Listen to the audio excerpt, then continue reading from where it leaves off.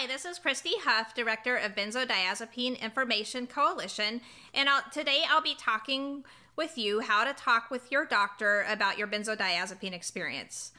Now, you're going to need a supportive physician or a prescriber if you're planning on embarking on a benzodiazepine taper or if you're experiencing adverse effects.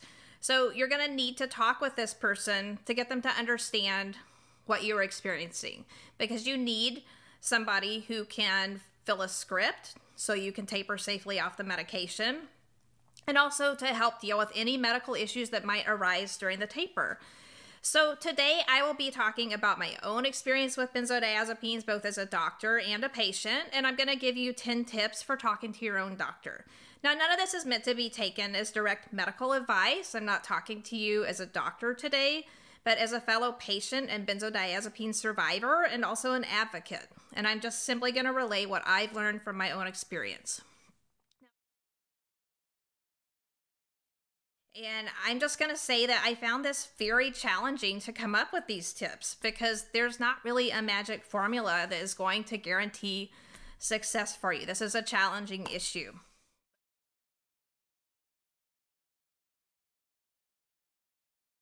Number one, if you are cut off abruptly, you need to go to the emergency room if you are unable to get a new prescriber in a timely fashion, because benzodiazepine withdrawal can be serious and life-threatening.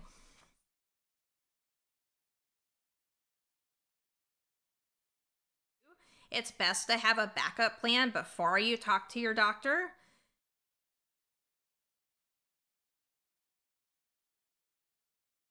The best thing that you can do here is to find a benzo-cooperative prescriber. This is probably your best chance of being successful. Now, you're going to need to manage your expectations here. Many of these doctors are not going to be experts in the true sense of the word, but you don't need an expert. You just need somebody who's going to support you through the taper and is willing to help you. So where are you going to find this doctor? First of all, we keep a list on our website of benzo-cooperative doctors who are willing to help with the taper. You can also get recommendations from other benzodiazepine patients on the online forums. And don't forget about your real-life contacts, your friends, your family, other healthcare providers. I got the name of my psychiatrist that helped me from a trusted physical therapist and friend that I had known for years. Now, what are you looking for in this prescriber? First, you want someone who's going to listen to your concerns and takes a collaborative approach. Somebody who's willing to receive new information. Somebody who's willing to supervise a slow taper at a rate required for you to keep your withdrawal symptoms tolerable. Somebody who's willing to refill the prescription for the duration of the taper. And now most prescribers are going to require frequent visits to monitor your progress and use of the medication. This is normal, and make every effort to attend these appointments. Also, you need somebody who is willing to accommodate switching to a liquid formulation or a longer acting benzodiazepine at the appropriate equivalents if that's what is required for you to taper. And also somebody who doesn't necessarily push you to add on other medications that might not be helpful.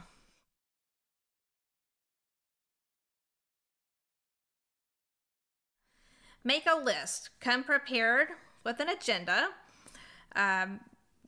with goals for the appointment and also any questions that you have so that you can get what you need from the appointment. This is because doctors have limited time. Appointments are usually booked in 15-minute time slots. So you really want to be focused. And, you know, we all need to focus. We've got benzo brain, so this helps a lot. I mean, I have an outline here today, I'm not going to lie.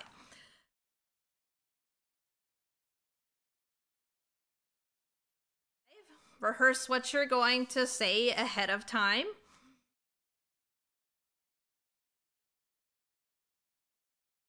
Number 6, when you're actually in that appointment speaking to the prescriber, best thing you can do is remain calm and respectful. And I know this is hard because we're scared, it's terrifying, and we feel like our life is under threat, because it may well be.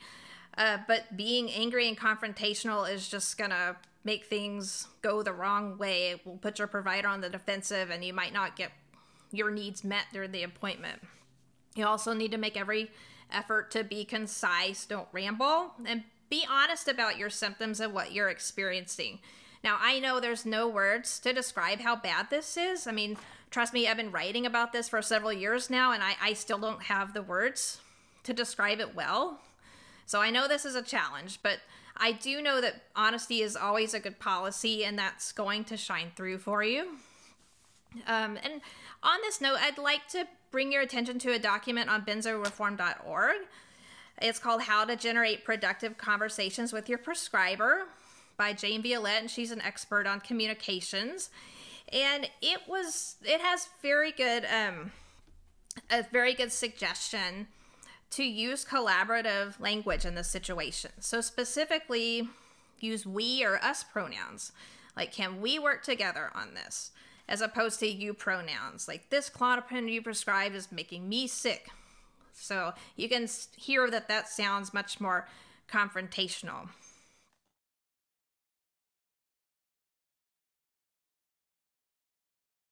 Resources to bring to your doctor. Now, many prescribers are wary of Dr. Google, with good reason. There's some crazy things on the internet. So the best thing you can do is bring evidence-based information. Now, what is that? That's a challenge with benzodiazepines. But the best thing we've got right now is the Ashton Manual, because that's got her direct clinical observations and also her research and protocols for tapering off benzodiazepines. And I'm aware that many prescribers are not going to have heard of it. So that's going to require some reading and research on their part. None of my doctors knew either. But it is available in PDF and also Kindle form on the BIC website. And beyond that, there's something I'm really excited about. The FDA, as I mentioned earlier, updated their boxed warning. And it specifically addresses the problems of physical dependence and withdrawal and recommends a gradual taper. So you can... I just noticed in the last week they have actually updated the medication guides for Xanax and Ativan. You can see here's the first page of the Ativan label, and there's actually a black box. And the third point here deals with dependence and withdrawal and specifically says don't cut patients off abruptly or too quickly, and you need a gradual taper. So don't be afraid to take this to your doctor, because I don't think they can argue with that.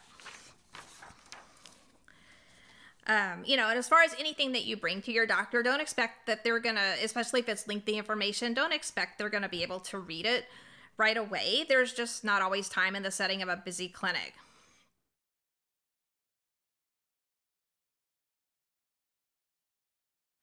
If you can come prepared with a suggested taper plan, it might not be what you and your doctor decide on the end, but at least something to guide the conversation. So let your doctor know why you want to taper and how you think it will make your life better. Like, what's your motivation for doing this?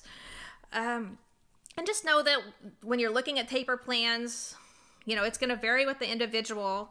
So do your research and figure out what you think would be best in your individual situation. BIC's tapering strategies and solution on our website is a very nice review of the different options.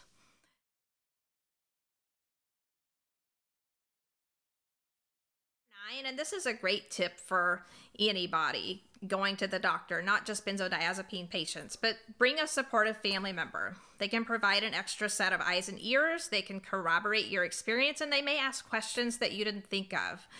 And I can tell you with my experience, when I was a practicing physician, the appointment just always went better because that family member, 99% of the time, they had the patient's back.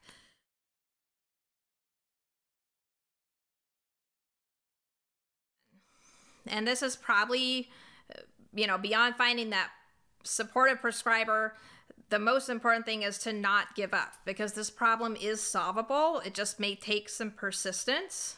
It may take your doctor a few visits to come around, or it may become obvious to you that they never will. In that case, seek another doctor because your life could potentially depend on it. So there you have my 10 tips for talking to your doctor about your benzo experience and hopefully getting the help you need. Now, you can do everything right, but not all prescribers are going to be ready to hear what you have to say. So a lot of this is just searching for that benzo cooperative provider that's going to be a good fit for you. But I really do hope that you can take something from my experience that I've shared today and these tips and apply them to your own situation. And I'd really love to hear about your experiences talking to your doctor in the comments. And thanks so much for your time today.